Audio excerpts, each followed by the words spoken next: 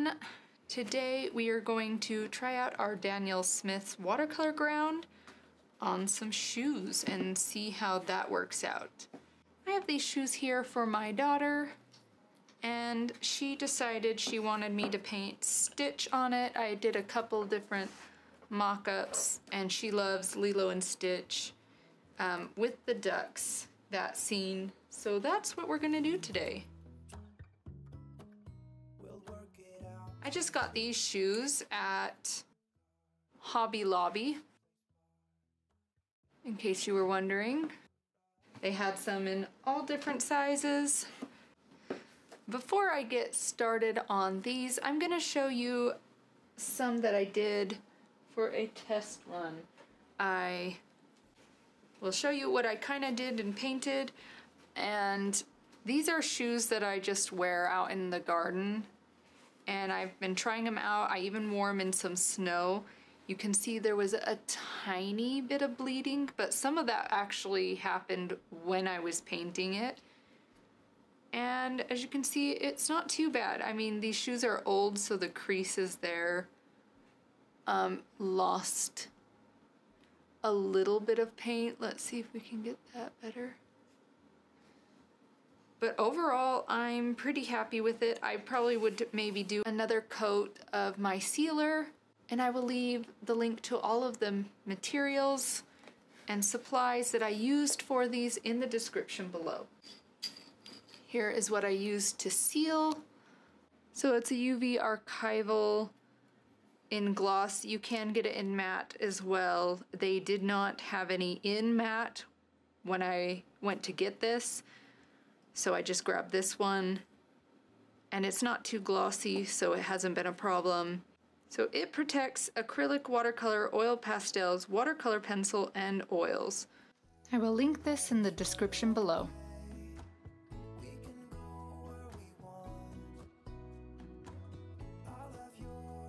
Before we can sketch it out on our shoes, I need to paint the watercolor ground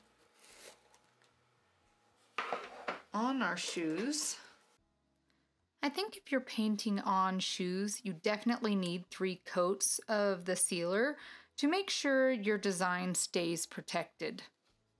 I mean, I walked through snow in those shoes and there was a tiny bit of bleeding, like I said, but really not that much considering how much snow I walked in. In the end, I was very happy with the results. So I think that's all I'm gonna do. I'm not really gonna go into the lines too much over here. I can't take off these laces, so I'm not gonna try and paint around these because they're just like an elastic lace. I won't be able to paint them on these particular shoes, but I am doing a pair for each of my girls. I'm going to do a video also showing the watercolor ground on both glass and wood. What would you guys like me to paint on those objects? I didn't ask for the shoes just because I was leaving those decisions up for my children who are going to be wearing the shoes. I have a nice coat on both of these and we'll be back when they're dry. Now that they're dry, we're going to start drawing our sketch onto the watercolor ground.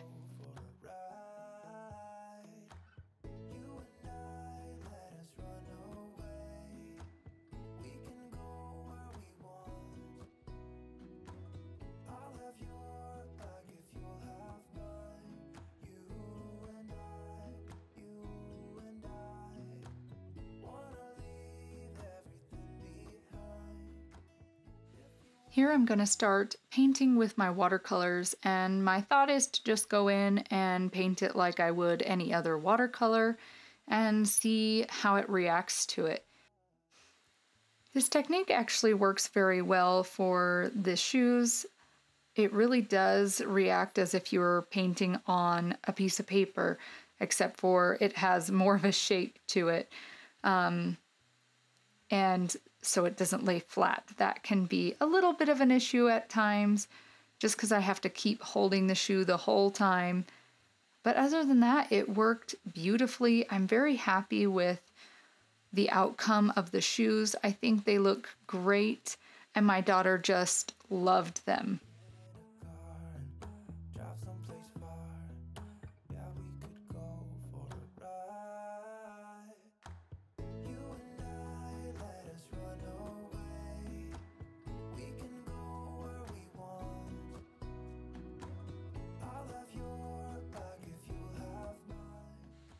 I also did allow for each shoe to dry, and I would switch off between the two shoes so that I could layer them just like I would on a watercolor on paper. And this helped me build my values and get the depth that I needed. Here you can see I didn't wait long enough, and it did bleed a little bit into the sky, but it was easy to actually clean it up. I started off very light with more water and less pigment, and just added more pigment as I continued to layer the colors on my shoes.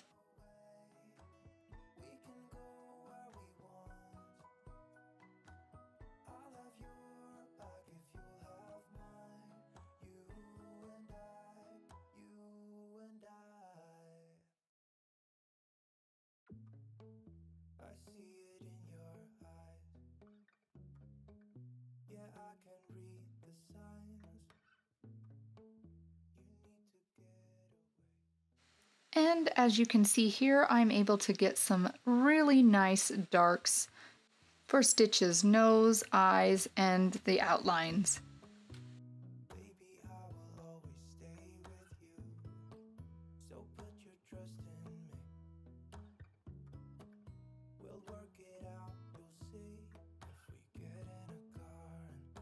And last of all, I decided to use some micron pens to add a little bit more line quality to my stitch. Because of the texture that was on the shoes and when I painted it on, it made getting really nice lines difficult in watercolors.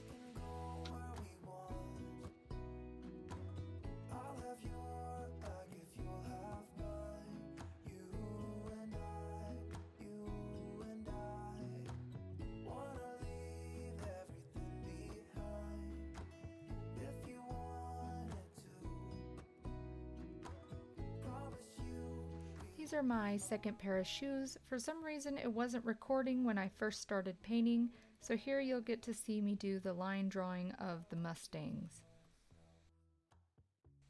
I did horses because my second daughter loves everything to do with horses, and even told me that if she can't have a horse, then someday she's gonna marry a cowboy.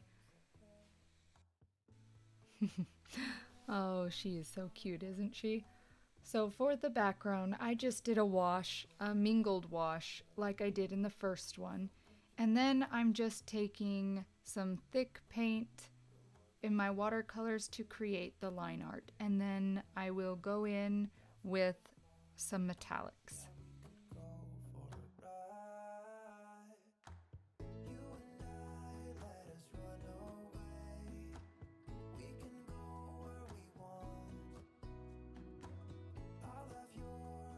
Here I'm spraying some of my shoes with the Archival spray.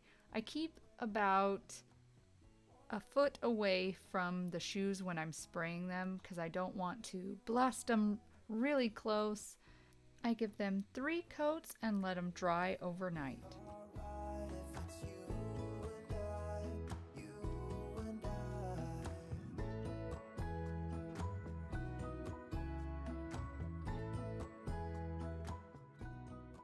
And now on to my third pair of shoes.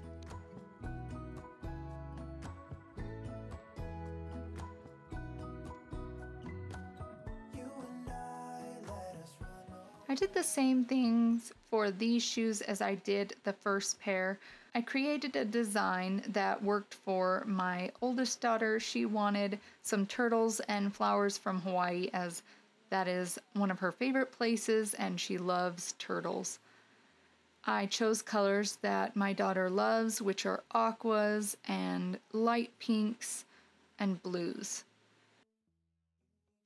As I was going through my first layer, I decided I didn't want it just straight aqua across. I wanted to have a gradation from a very yellow, warm aqua to more of a cool blue aqua. So for the second layer, I tried out this technique, and it worked out beautifully.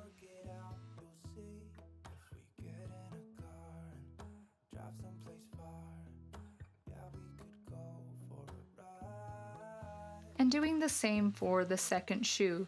My oldest daughter wanted the same design on both shoes, so it is not different like I did with the stitch shoes. I think the most difficult part was probably just reversing the design, doing it facing right on one shoe and doing it facing left on the second shoe.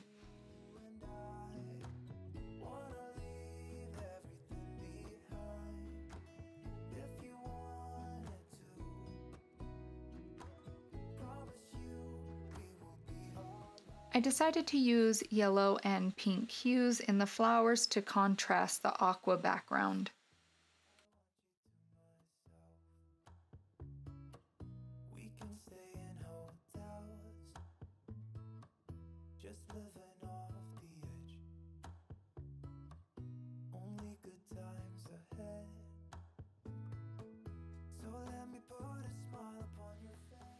Of the two pairs of shoes, I would have to say these ones are my favorite. While I love Stitch, I love the simple elegance and beauty of these shoes. I think they would go well with anything in my daughter's wardrobe, and they're very fun and unique.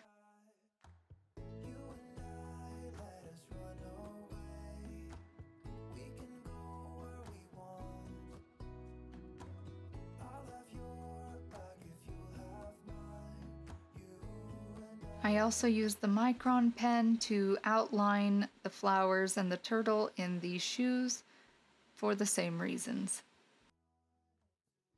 Alright guys, that wraps up this video. Which pair of shoes was your favorite? Let me know in the comments below. Thank you for watching. Hit that like and subscribe button if you would like to see more videos like this, and check out my video over here of me testing out Aquaboard. And I'll see you in the next one. Bye!